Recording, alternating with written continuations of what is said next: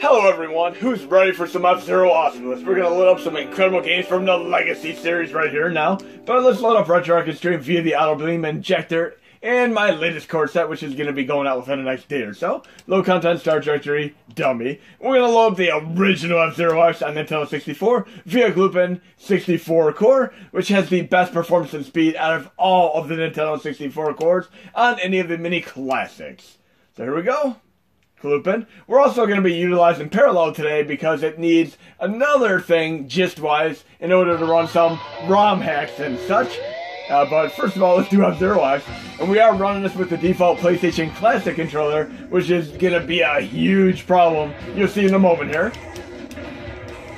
And I'm sure many of you have already tried this and wondered why you couldn't play the game. I'm going to show you why right now. But we're going to get in game so you see exactly what problem you're going to run into, because remember, the PlayStation Classic controller does not have analog, which we kind of need even for Metal Gear Solid. I can accelerate, I can brake, I can wreck. That's all I can do. But we're going to go into RetroArch settings, input, and again, this is the PlayStation Classic default controller. User 1 binds, going down to where it says left analog. And when I showed this tutorial on the SNES Classic over a year ago, we did not have right, left, down, and up. I actually had to show you how to know which axes were which. But here it's nice and easy. You hold the X button down, hold right. Then we're going to hold left, down, and then up. And if you'd like to revert this to the default parameters, simply push the start button, and then you got it. And I would highly recommend not remapping your selector start button, otherwise you're going to end up having to reinstall the injector and or RetroArch, depending on what mini classic you're on. Just leave those buttons alone. And of course you can also go up to bind default all and revert all back to default. Again, don't mess with the selector start button or you're going to screw yourself. We're going to resume the game now.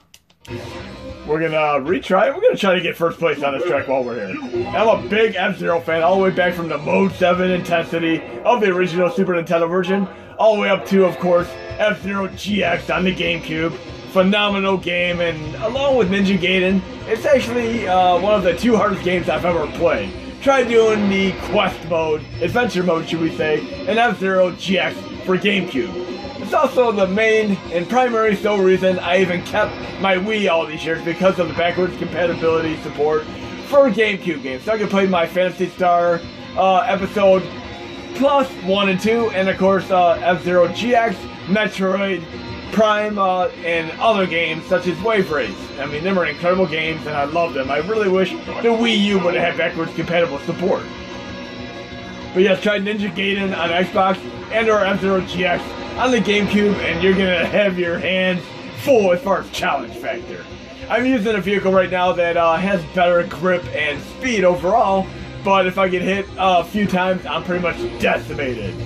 We're going to play a few other games in the series that people might not be aware of, especially the 64 disc drive expansion, which was supposed to be purportedly originally made by Sony, and we would have had Final Fantasy VII on it, but due to memory limitations, we never even had that because Sony went and did their own thing, and that worked out for the best.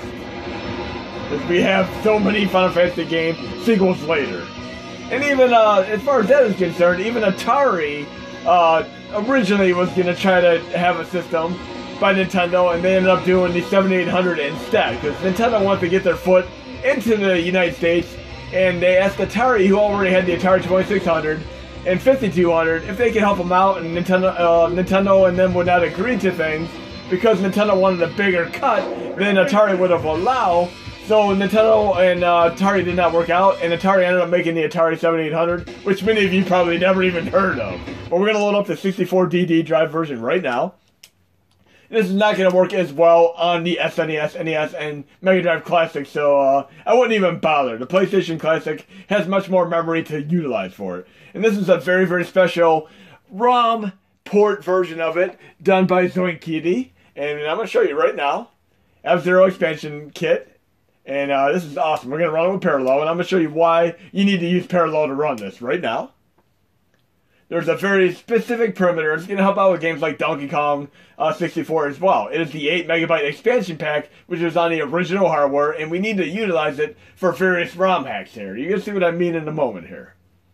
So yes, we got 64DD, and there's one caveat. We're not going to have sound on this. There's no sound, so play like Megadeth, Metallica, Slayer, Anthrax, Pantera, whatever you want to play. But we're going into the core options right now. And you're going to notice there's one specific option here. Enable expansion pack RAM. This does not work properly on lower memory systems like the Mega Drive, SNES, and NES Classic. That is why when you try to load games that need to use it, such as the Mario Hack, you're simply going to crash. But on the PlayStation Classic, they're going to work. There's not a whole lot we could do about that. I mean, there are ways to do it, but they're not going to run very fast nonetheless. But we notice here we're going to have the 3 primary course tracks here, Jack, Queen, and King. But we also have the DD1 Cup, DD2 Cup, and we can create our own courses and even modified vehicles, which is awesome. We're going to do this incredible Mute City 4 Slim Half Pipe. This is awesome. It's almost like a roller coaster bobsled ride right here. We're going to use my same vehicle with the better boosting grip but lesser body until we unlock other vehicles. Obviously, you could use cheats if you'd like to unlock them, but I'd play this kind of legitimately. Again, play your Megadeth, Slayer, Pantera, Anthrax, whatever have you will. And there was a phenomenal concert many years ago, because many of you know that James Hetfield, and I'm going to do this one more time here. Input. User 1 binds. Again, go down to the left analog. And we're going to reprogram this again. Right, up, left, down.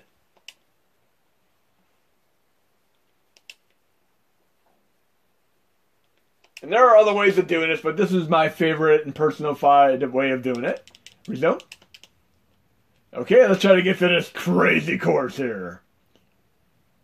And this is insane. I mean, I'm going to get hit quite a few times because of the narrow intensity of this bobsled roller coaster ride. If you like games like this, definitely check out Roll Cage Stage 1 and 2 on PlayStation 1. You can't do better than those. I mean, aside from the very, very well-known Wipeout series. Look at this crazy insanity here. You better damn well use your energy reviver at the end of every lap here, or you're going to be screwed. Or you could use a vehicle that has a more powerful body and have nothing to worry about, but then you're never going to get first place. You really, really need a faster vehicle to get first place, or some incredible skill. I'm probably not going to get first place, but I'm doing decent here. And again, I'm going to show you a few other games, because there's this other incredible hack that is also going to be running. You can run it, if you do a ROM hack, some of them are going to need 8 megabyte expansion like with Parallel, but other ones you're going to be able to run with Glupin. So try to load it with Glupin first, and some of the Glupin ones will actually work on the SNES and of course the Mega Drive Minis, but the ones that require the expansion pack are going to be more problematic and might crash on you. And I'm going to show you the F-Zero one. It's a Climax. It takes kind of a rebuild up with new textures and everything, and it is incredible. Philippe did work on it. Philippe Brodier, he did an incredible job, and I'm going to show you as well as the original Game Boy Advance Climax. I'm doubtful that I'm going to get first place on this, but we'll do a little bit more of this track. Just need a little more practice, and many racing games have 2 different types of AI, you know, the artificial intelligence. We have Need for Speed, which has pretty much rubber band AI. No matter how well you do, enemies will actually catch up to you at the last second, even if they have to go through walls and borders of the stage. Just look at their little radar on the map as far as how they move, and they'll go right through walls to catch up to you. Then you have like Gran Turismo, and no matter what, they're pretty much always predestined to move the same path. That's why you could upgrade in career mode, campaign mode, whatever, the simulation disc, and easily overpower them once you upgrade and such. Yes, I need a little more practice on here. But yes, we're going to load up the Climax one right now. I'm going to show you a few other cool tweaks you could do. And there are other 64DD games, like we have Desimon 3D, Doshin the Giant. Then, of course, we have Japan Pro Golf, and not all these work. I mean, only a few of these actually work. Then we have a bunch of Mario Paint-style games, like Artist Paint Studio, Polygon Studio, Talent Studio. Then we have SimCity, which is actually kind of cool because it has a 3D perspective, like the PC mode. But again, we're going to load up the F-Zero Climax hack right now. Right here, F-Zero X Climax. We're going to load this with Glupin. Again, try your hacks with Glupin first. And I'm actually going to include the hack, not the ROM itself, but the hack that you can patch using Lunar IPS. You're going to be going to the extras, perm cheese patch in, and then you're going to pretty much load up Lunar IPS and the hack. And again, if you ever have a game crash like that, it's because you run out of memory. Exit RetroArch, re-enter RetroArch, and you clear the memory cache. And I'd recommend doing this on PSP, Dreamcast, and of course Nintendo 64 because they use quite a bit of memory. So again, we're reloading RetroArch here, and we're going to load up that same game. And let's go to F-Zero Climax Hack. Great hack again. And we're going to lose the Gloopin core. Again, try Gloopin first. If it doesn't work, then try Parallel. And again, this is primarily for F-Zero games on the PlayStation Classic. Because some ROM hacks are simply not going to work on the other mini classics. Okay, it's running fine. There's another thing I'm going to show you right now. If you ever have like an issue where the game is not running as fast, there's a little temporary memory exploit you can do as well. And again, we're going to go back into the input here. User 1 binds. Right, left, down, up. And I'm actually intentionally doing this so I can show you guys and gals how to do it and it'll be committed to your memory. There's a way to make this more permanent if you'd like to. I'll show you that too. Okay. Resume.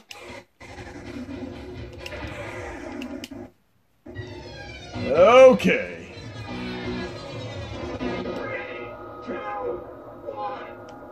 You're going to see this track as well as the original Game Boy Advance version of it to see the differential here. Again, this is an absolutely incredible job. All new build-up textures. I can only imagine the amount of work that went into this, Philippe.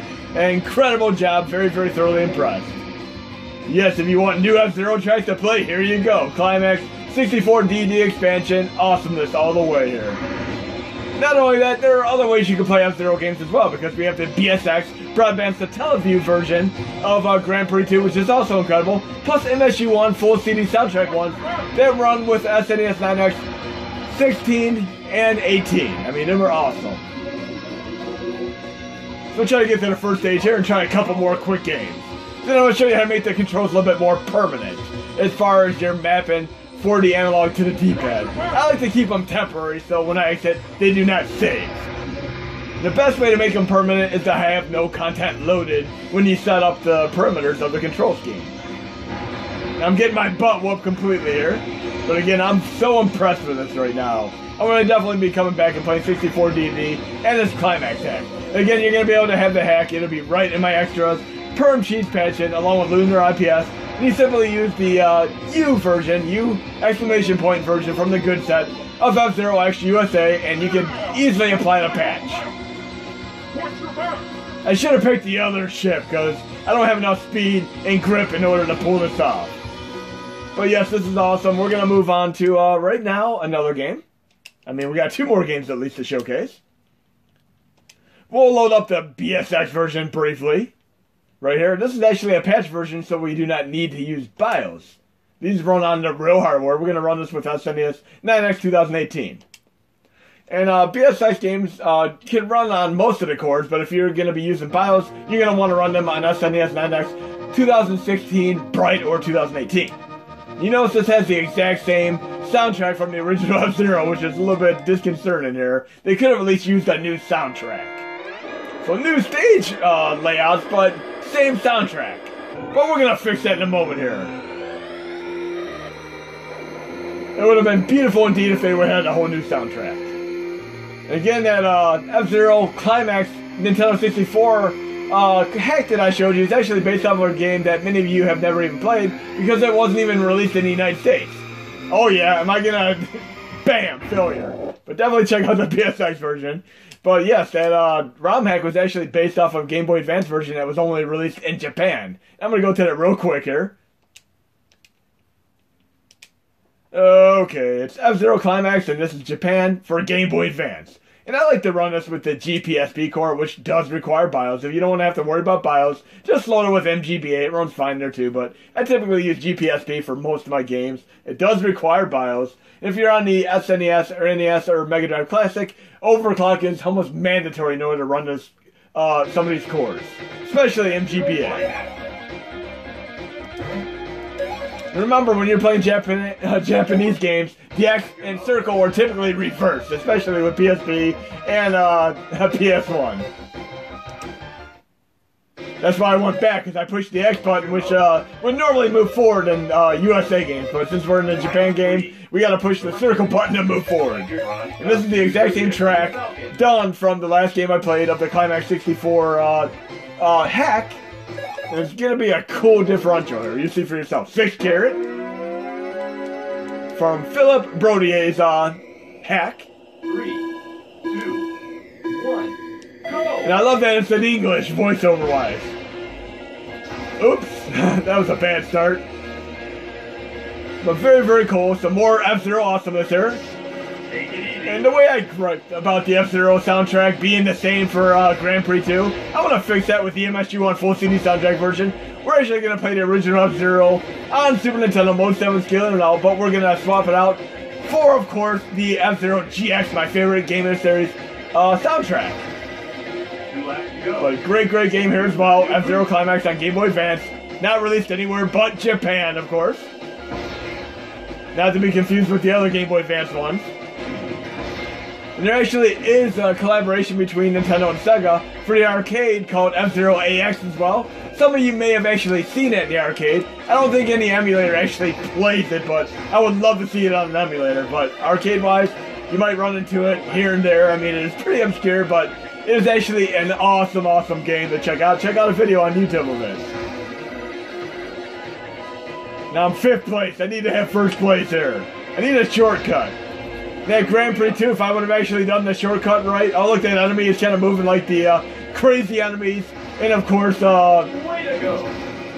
RC Pro-Am. You know, the enemies that just fly past you and you have no way of stopping them except with their weapons. But our final game of the day is going to be MSU1 version of F-Zero for Super Nintendo. And we're going to load it with a full CD soundtrack, MSU1 style. I keep going past the folder here. It is in my 64 DD folder. And again, right here, MSU1 version. We're going to load this with the SNES 9X 2018 core. And this is the final game of the video. Absolutely incredible F-Zero GX soundtrack. And there are other ones you can play as well. I mean, there's also a great rock one, some Age of SNES ones, and ones on the various games. I mean, there's even an F-Zero X one if you want to have that soundtrack in this game. But I love the F-Zero GX soundtrack. And I got a horrible start there. If you do the 3, 2, 1 contact and push the accelerate button, the moment the countdown goes down, you get a speed boost, which occurs in many racing games. I'm going to have to make damn sure I get 1st place in this final game of this demonstration video. Come on, I can do this. The soundtrack is incredible. I never get tired of this amazing soundtrack. Oh, come on now. We need another F-Zero game on the Switch. I mean, we really need it. Even if they bring back GX again, it's a downloadable title on there. 4 laps left. I think I should be a cakewalk on getting 1st place here. And that Grand Prix 2, which I flopped on, that little jump that I missed is actually an incredible shortcut to get to the stage a lot quicker. When I was talking about Rubber Band AI, some games that don't really are a little bit more forgiving, like F-Zero and Wipeout, are not forgiving. You hit the ends borders of the stage, you're kind of screwed. But some games like Burnout, on the other hand, you can basically blunt enemies on the side, or shunt them, should I say. And you'll have no trouble cornering yourself out, and you can even hit borders of the stages without losing an area of speed whatsoever. Now, I still have to say Burnout Revenge on the not the GameCube, the Xbox, the original Xbox 360, is still my favorite of all of the Burnout games.